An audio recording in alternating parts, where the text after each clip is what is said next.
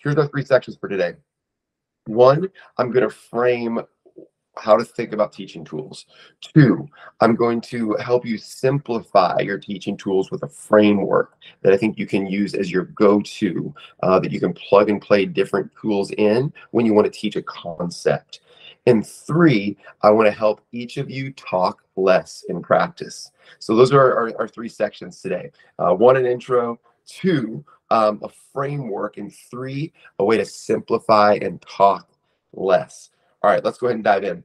There's another really good book called Range.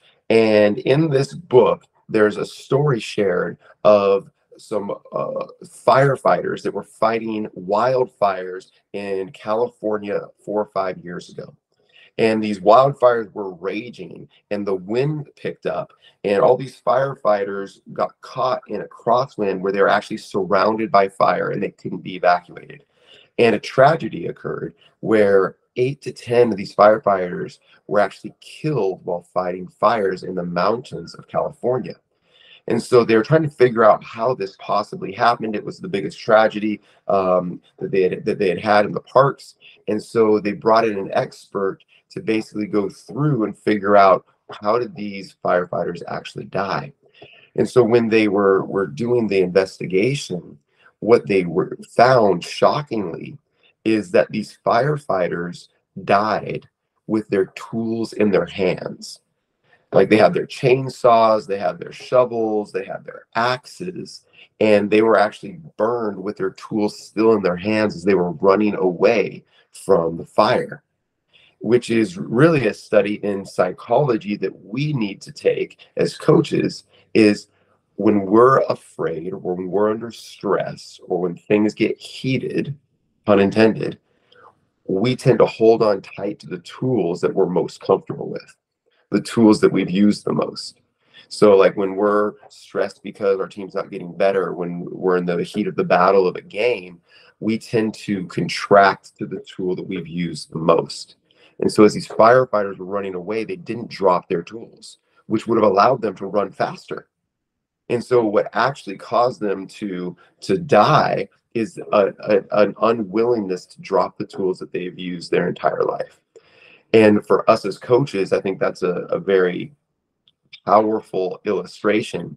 Is for us to grow, for us to get away from danger, we got to be willing to drop some tools. And that's the first step in adding new ones. Because if we don't drop the tools that we've always used, we don't have any capacity to pick up new ones. And so I would urge everyone, as step 1, that tool that you've identified, set it down intentionally. It's not never use it or never pick it up again, but you've got to set it down. And when you find yourself, and hopefully for our first step is we've raised awareness of what's the tool that we go to the most. When you find yourself, oh, I got to teach them, when you find yourself going back to that tool, pause and reflect and be like, okay, is this the right tool for this situation, or should I try this other tool right now?